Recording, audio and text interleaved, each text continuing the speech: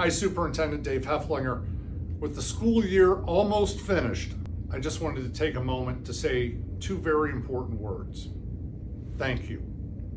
Thank you for your support of this district, for your support of our students, for your support of our staff. I hope you have had a really good school year in the 22-23 school year.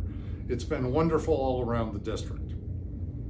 As we head out towards summer, if you have an opportunity or your students have an opportunity, say those two words to people who have helped them this year. Thank you goes a long way, and people love to have a little appreciation. Whether it's teachers, bus drivers, custodians, secretaries, office aides, lunch ladies, anybody in the building. If they've helped you out this year, take time to say thank you.